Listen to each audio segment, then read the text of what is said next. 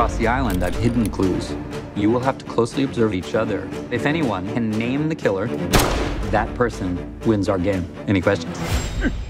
Halle Berry, that has a kick. So, which is your favorite whodunit from all times? Of all time? Well, my favorite whodunit movie is the original Death on the Nile with Peter Ustinov. To me, that's everything that a good whodunit can be.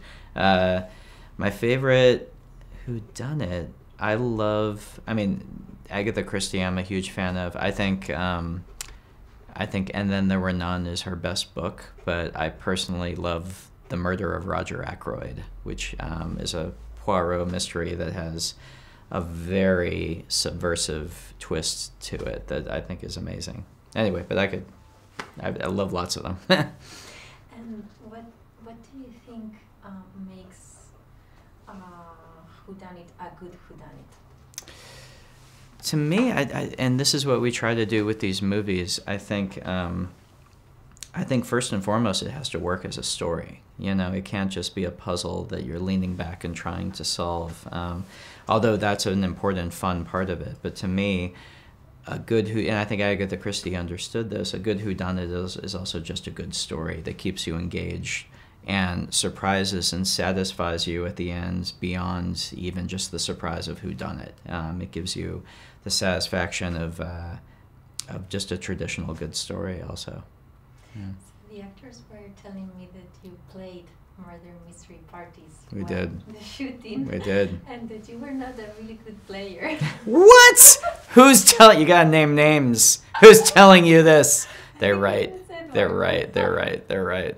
No, I wasn't. I got killed very quickly. But also, it's hard because I think when you're playing Mafia, I don't know if we call it werewolves or the murder mystery game we were playing, because I'm the director, and in some ways on set, that makes you kind of like the father figure on set.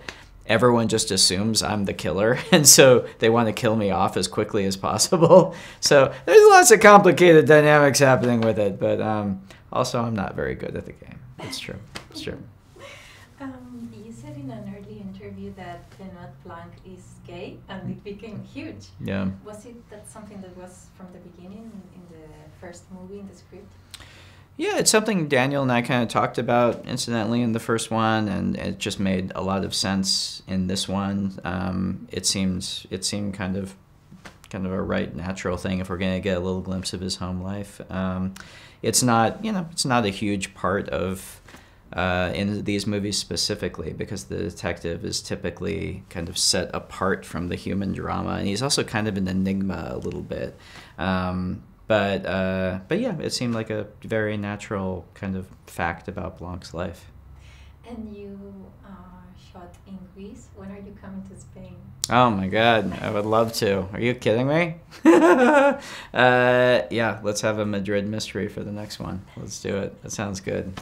I'll be back. Madrid. In Madrid, right here in this room, at a junket. So you composed the music, the soundtrack with your cousin, who's the composer of all of your films, and I read in an interview that you started doing films together when you were 10. Yeah. Yeah. Please tell me about those movies. Oh my God, they were so bad, but they were fun. We would just do, when Nathan, my cousin, and we would, every time we would have a family vacation together, we would use all of our little brothers and sisters as cast and crew, and we would just put them to work the whole vacation making a movie. It's very unfair when I think about it, because they didn't get a vacation. We kind of turned them into free labor.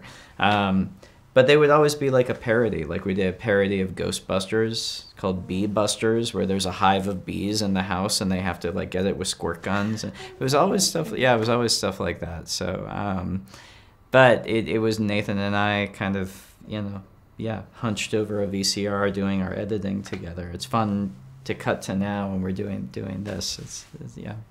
No murder mysteries? I don't think we never did like a whodunit mystery. It was mostly kind of like spy movies and, parodies of different movies. We liked Mel Brooks, so we would do lots of parodies like that. Yeah, I don't think we ever did a whodunit. No. Yeah. Well, thank you so much. Awesome, thanks. I guess we'll talk to you later Yeah. on. Thank Okay, you. see you. Cut.